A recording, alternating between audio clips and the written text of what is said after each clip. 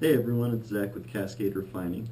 Today we're going to be testing some silver. We have some spoons here, a little gold colored one.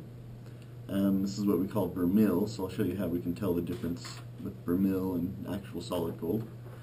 And we have a bracelet here. So, let's get started.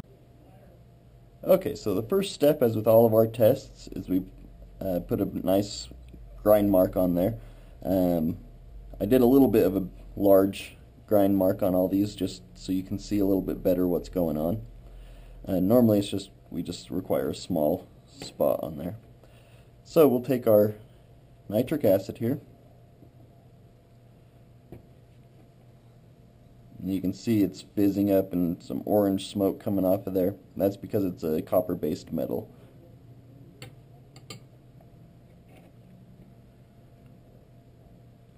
We'll do it with this next one here. Yeah, so both these spoons you can see are just plated. It's most likely a nickel silver that's under there. Nickel silver is actually just an alloy of copper and nickel that creates a silvery colored metal, which is why it's called nickel silver. There's actually no silver contained in nickel silver. And on this gold colored one here, it is marked 925, so we do know that it's silver, but it does have this gold color. This is what we call vermil. I don't know if you can see, right here is where I put the grind mark on there, and it's silvery colored under there. So, and this other one here is just, it's actually, this one's also marked 925, so we just put a file mark on there. And we'll put some nitric acid on it.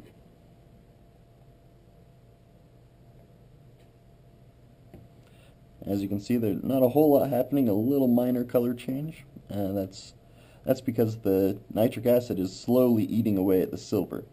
And it's creating what's called silver nitrate.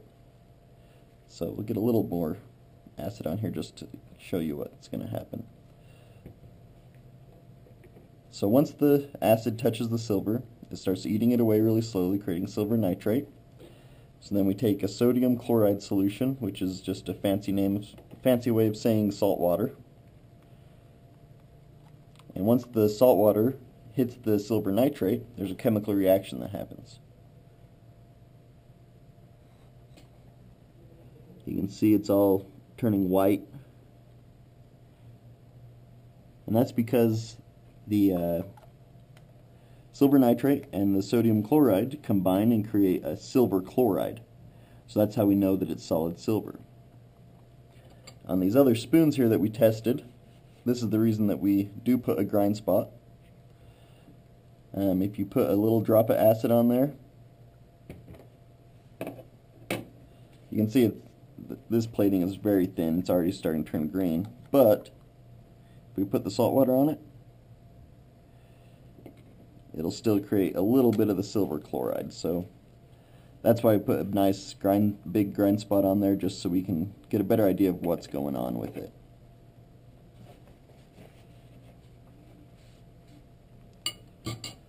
So we'll give this guy a rinse here.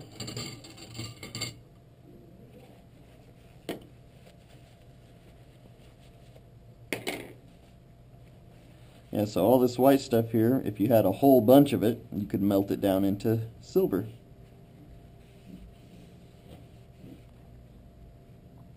And this last piece here, like I said, it's gold plated over silver. So we'll put a little drop of acid on it. And I don't know if you can see, but the silver part darkened a little bit, but there's no other reaction other than that. It's actually not reacting with the gold part, so that's another reason why we put a grind spot on the pieces, because we don't want to mistakenly buy something that's silver for the price of gold.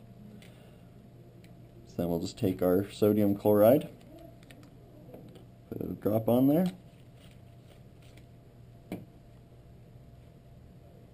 and as you can see, it turned white again. So that's how we know this one's silver. So that about does it for our silver test. I appreciate you watching, and come see us sometime at our store in Layton.